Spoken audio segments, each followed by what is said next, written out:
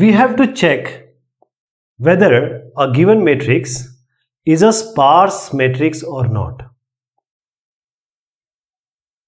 What is a sparse matrix? Sparse matrix, first, if this is an input matrix, let us calculate how many zeros are there. This is a 3 by 3 matrix. So M is 3 here, N is 3 here. If we say M cross N matrix is this one. This is 1 0, 1, 2, 3, 4, 5. So we have 5 zeros here. How many elements are there in this matrix? 3 into 3, that is 9. And just divide it by 2 because this is an integer. It is going to give you 4.5, so that will be 4. So 5 is greater than 4. So if this number of zeros is greater than M cross N divided by 2, then we say it is a sparse matrix. Now let us come to this one. How many zeros are there? 1, 2, 2. They are this M into N by 2. So we have N 9 by 2. Integer will take 4. So 2 is greater than 4? No. 2 is less than 4. So this is not a sparse matrix.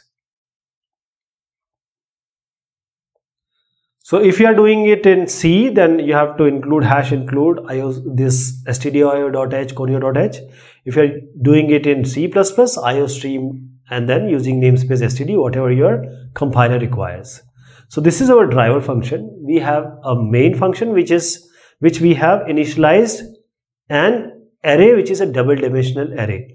Now you can ask with using for loop twice, I and j variable, you can input the values also from the user and you can show it also.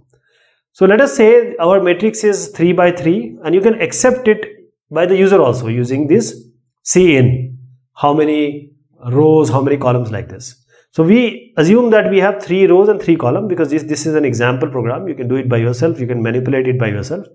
Now we have if. Now this is a function, is sparse. Since this function is inside if, either it is going to return true, that is 1, or false, that is 0. So this is sparse, this function is here. We are passing the array, we are passing the number of rows and columns. So this function is of importance.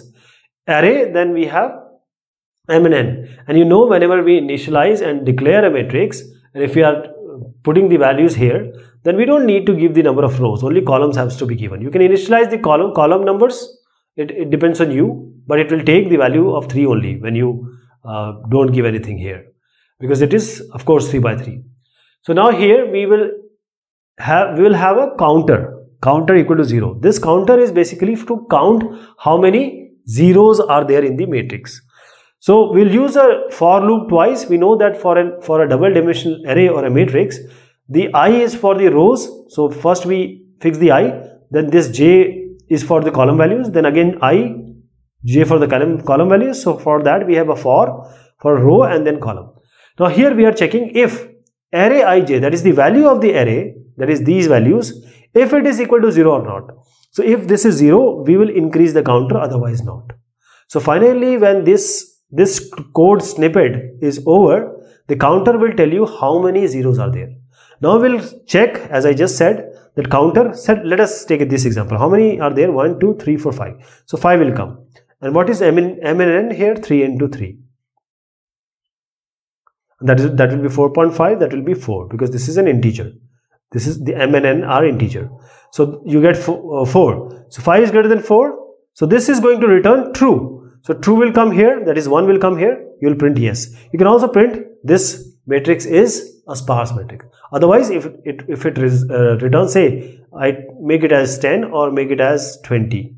Now there will be only 1, 2, 3 zeros. So 3 is not greater than 4. So a false will return and this will be printed, else will be printed. This is how the sparse matrix can be checked.